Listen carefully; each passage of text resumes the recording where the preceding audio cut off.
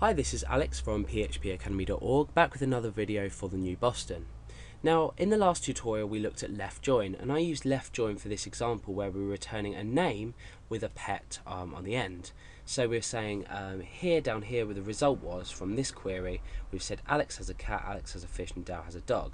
Now what happens if we go into pets here, and we're going to delete the entry for Dale. So people ID 2 was Dale, let's go ahead and delete that. And let's run this query again. Let's paste it in there and we'll click go. Now you'll see that we've returned Dale and null next to pet.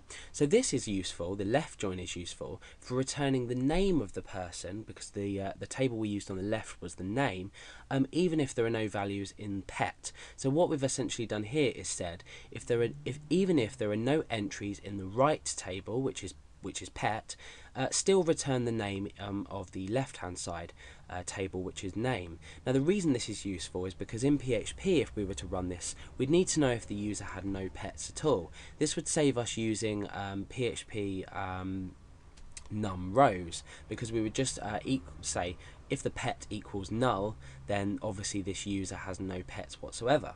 So we've used the left join for this. Now what happens if we were to use join on its own? So let's go into SQL tab and let's go and paste this in here. Now instead of using left join, I'm going to just use join. Let's click go and see how this differs. Now you'll see that we've removed the result Dale. The reason that we've removed the result Dale is because we're using the join, which will only return values that equal or that are found based on this on here. So we're saying if people ID equals pets.peopleid, so we're returning using the join only values that exist in each table. So we're not saying does it only exist in the left table or does it only exist in the right table.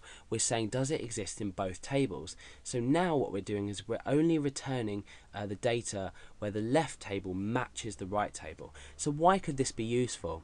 Well, we might want to, inside of our PHP program eventually, when we're executing this query or running this SQL query, we might want to say we only want values where someone actually has a pet.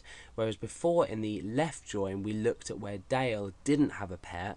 We want to just say with the join only return results where user has a pet, or where name has a pet, the person has a pet. So in this case we've returned two rows where Alex has a cat and Alex has a fish. So now you can see the use of the join on its own as opposed to the left join where we're returning a value even if the user on the or the user doesn't have a value in the right hand table. So this on is really important because what we're doing is we're making the comparison at this point. So the comparison could be any operator, but for now it's people.id equals pets.peopleid. So we're matching from the left and the right, and if we don't match, we're not returning the values with the join.